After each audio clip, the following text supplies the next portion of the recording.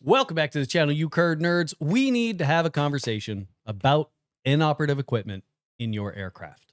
Ever since I posted that little video of that student struggling a little bit through that question of is your airplane airworthy with an inoperative standby attitude indicator, the comments got flooded with either incorrect or incomplete answers from pilots, CFIs, and airline pilots alike, which is concerning. So we obviously need to go over Advisory Circular 9167, which is the advisory circular that the Federal Aviation put out that covers or at least guides pilots through inoperative equipment. Now, this advisory circular came out in 1991, but we should know this by now.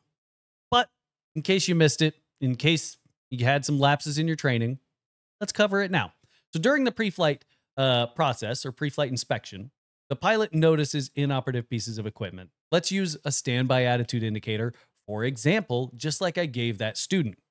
So, is the equipment required by the aircraft's equipment list or kinds of equipment list per 91213 Delta? We're not going to 91205. We're not going to 8 tomato flames flaps or anything like that. We are just going straight to 91213 Delta. This is things like your POH. This is your KOEL, your COEL. These are documents with the airplane that say, hey, you need this piece of equipment if you are going to operate in these conditions. Okay, so I looked at my POH. My POH does not say anything about a standby attitude indicator being required. So we're going to move on. If no, is the equipment required by the VFR type certificate requirements as prescribed in the Airworthiness Certification Regulations? Again, 91213 Delta. This is things like the type certificate data sheet, your TCDS. This is things like your engine. Your TCDS says it came with an IO 360. So you need an IO 360. We can't LS swap our Cessna 172. As much as we would like to LS swap our Cessna 172, we can't because it's required by a TCDS. Okay? Is the equipment required by an airworthiness directive? Now, an airworthiness directive, for those of you who don't know, is a required inspection, maintenance, or equipment that needs to be installed on an airplane for it to continue being airworthy. All right? For example, Cessna 172s in the 70s, 80s, and I think even into the early 90s require a seatbelt tensioner. You know that little thing that locks if you pull it too hard? They require a seatbelt tensioner to be bolted to the floor of the airplane and then attached to the seat because the seat rails get worn out, and when you go to rotate, your seat slides back. But that auto tensioner is supposed to catch it. So if during your pre-flight, you go and tug on that auto tensioner and it doesn't tension, it doesn't tighten, congratulations, that is an inoperative piece of equipment. It is required by an airworthiness directive. The airplane's not airworthy. Let's say that that thing functions just fine. So we're going to continue on.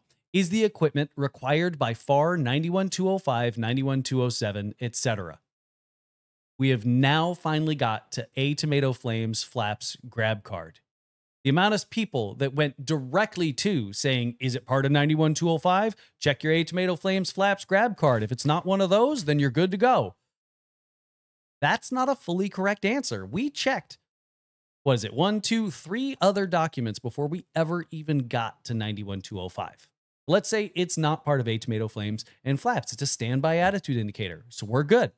If no, the inoperative equipment must be removed from the aircraft per FAR 91213 Delta 3 or deactivated per 91213-3-2 and placarded as inoperative. At this point, the pilot in command is going to make the final decision on whether or not the aircraft is airworthy or safe to fly.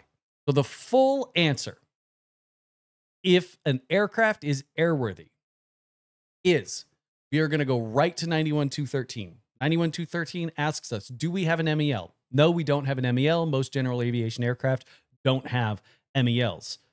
Next thing it's going to ask, is it part of our KOEL or our COEL? No? Continue on. Is it part of a type certificate data sheet, whether it be the original one or a supplemental one, things for like vortex generators, winglets, a G5 installation, a new GPS installation, all of those are STCs and might have equipment that's required to be operable in the aircraft. If not, continue on. Is it required by an airworthiness directive? Airworthiness directives, they are mandatory pieces of maintenance equipment or items that need to be installed or completed on an aircraft to ensure that it is still airworthy. If it's not part of an airworthiness directive, we're moving on. Now, is it part of 91205? Is it part of tomato flames and flaps? No? Moving on. The last thing that you're going to do is it safe? Have you placarded it? Have you disabled it?